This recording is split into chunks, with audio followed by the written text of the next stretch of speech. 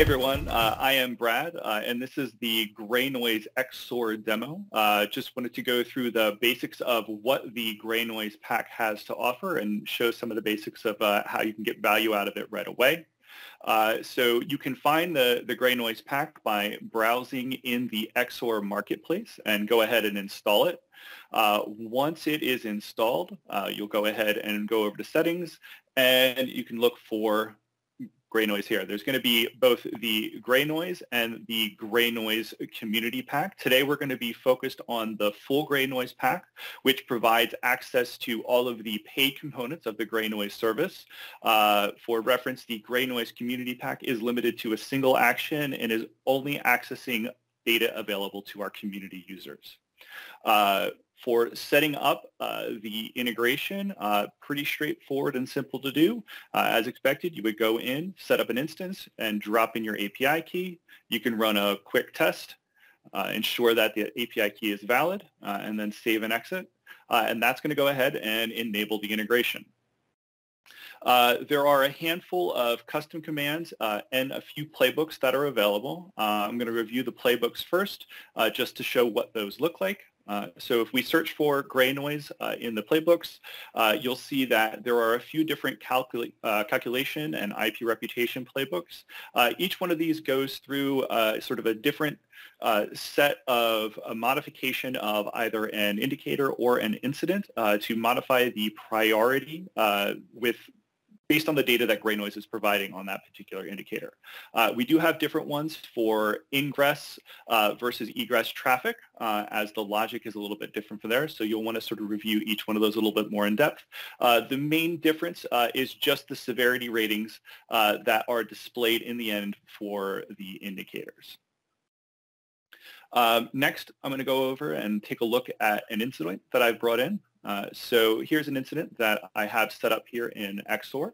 And what we've seen is that this incident has had a handful of indicators included in the investigation data.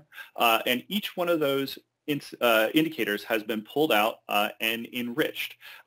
The GreyNoise Pack automatically adds data to the IP reputation command. So if you're using the IP reputation command in some of your playbooks already, you'll see that the GreyNoise data automatically starts flowing in.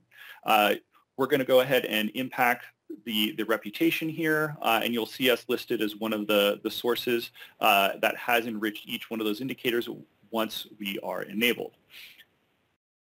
If you want to go ahead and dig into an indicator, we can go ahead and look at that full details, and we can see some of the data that GreyNoise has provided. So you can see that in this demo, we have both VirusTotal and GreyNoise enriching this indicator. And then by viewing the details of what the integration has returned, you can see that this IP address has come from the GreyNoise Riot dataset, and we're indicating that it is a CDN. And so you can use this additional information to impact the investigation that you're doing. All right. If we go back to the incident, we can dig into another one of these just to see what else we have. So this is one that has been set as malicious. So if we, again, browse into those full details, we can see that VirusTotal is actually giving this a good indication, where GreyNoise is indicating it as malicious. And you can see that the maliciousness is based off of the tagged data that we've seen. And you can also get a full indication of what our classification is if we've identified an actor, if the traffic that we've observed from this is spoofable, whether it's come from a VPN, whether it's known bot activity, or whether it's Tor exit node. Plus, you can see the first and last time data that we've observed. As a reminder, GreyNoise is providing internet background noise data, and so what we're telling you is that this IP address has been observed scanning the internet, and there is some malicious intent behind what it is doing. And so you'll sort of want to take that into consideration as you're going through it. Again, this is going to be just an opportunistic scan. It's not something that's necessarily going to be targeted at your environment, but you'll want to go ahead and proceed your investigation with whatever your protocols and processes are for that data. In addition, we're going to go back to our investigation, and we're going to see what has been added to the war room. So for each one of the indicators, all right, we can see, again, this full summary details here. You're able to go ahead and actually navigate out to a direct link to the GreyNoise visualizer if you want to see the full data available on our visualizer.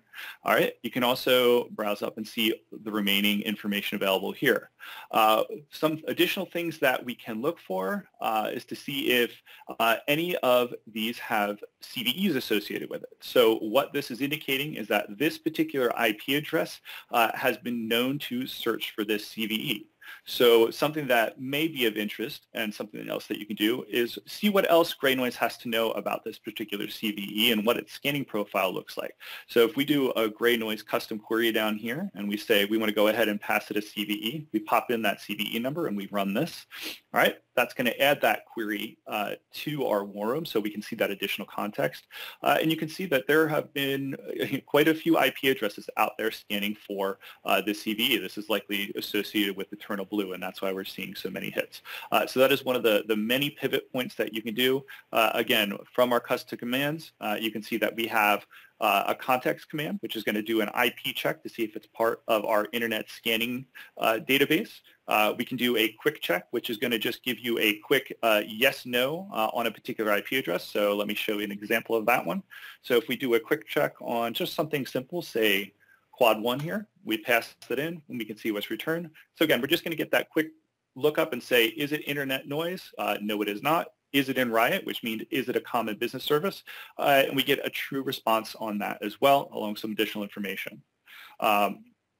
Additionally, we also have the query, which I've shown. We also have a straight Riot lookup. So if you want to go ahead and see if an IP address just belongs to a common business service, you can pass an IP to that.